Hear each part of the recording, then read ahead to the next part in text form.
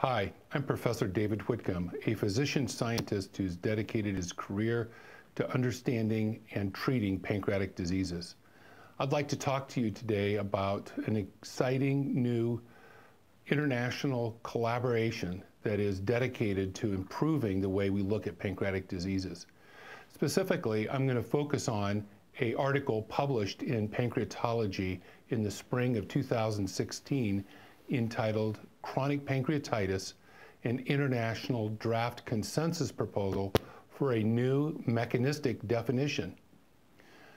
Now, the reason for this paper is that the way we have defined and diagnosed chronic pancreatitis in the past is seriously and irreversibly flawed. It must be changed. The problem is that we cannot make the diagnosis until after irreversible damage has occurred. This is often when the patient has been complaining and suffering from the consequences of early chronic pancreatitis for 5 or 6 years before there is evidence of irreversible change. The old definitions suggest that chronic pancreatitis is a continuing inflammatory disease of the pancreas that's characterized by irreversible morphologic changes, typically causing pain and/or permanent loss of function. So this focuses on abnormal morphology or the shape of the pancreas in order to make a diagnosis, making early diagnosis impossible. We were challenged by the European Pancreas Club to come up with a better diagnosis and better definition. And so a group of us representing the United States, Europe, India, and Japan worked for several years to come to a consensus on what a definition should be and how we can better structure our approach so that an early diagnosis and effective treatment can be employed. This is exactly what we need.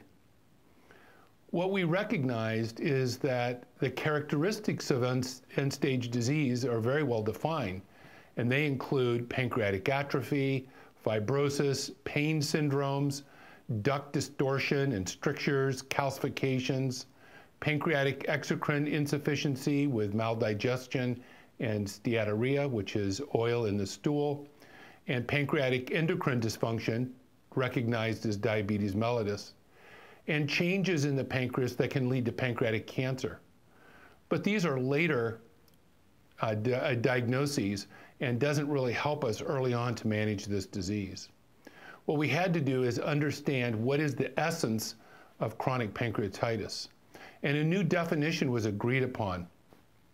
We agreed that chronic pancreatitis is a pathologic fibroinflammatory syndrome of the pancreas in individuals with genetic, environmental, and/or other risk factors who develop persistent pathologic responses to parenchymal injury or stress.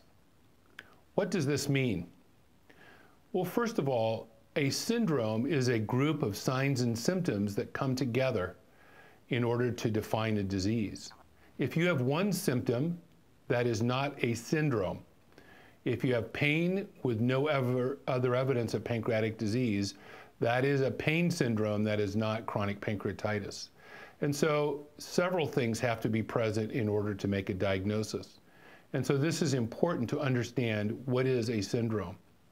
Secondly, we recognize that inflammation is the most important feature, but usually the inflammation is associated with fibrosis, but not in every case. However, it is usually typified by some type of abnormal fibrosis.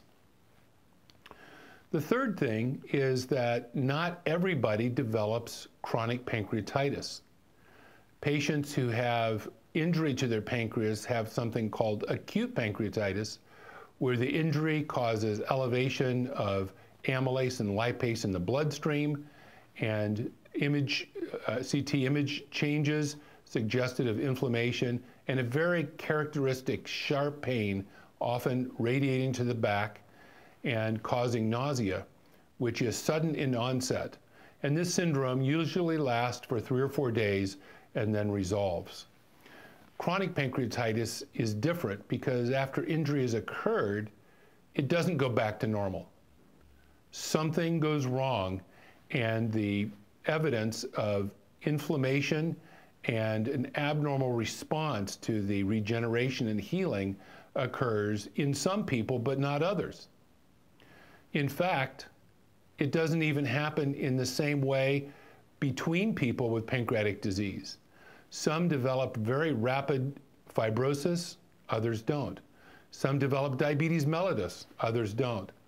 Some develop a severe pain syndrome, others don't. Some people develop cancer later on in life, others don't.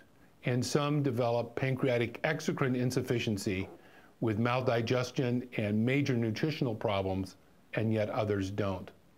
And so we need to understand what's going on in the individual patient, recognizing that in some people, one or two systems have a completely abnormal response leading to this syndrome.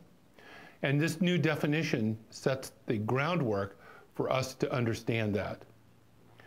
We also recognize that chronic pancreatitis has the word chronic in it. And chronic means that the signs and symptoms of disease are lasting longer than is expected.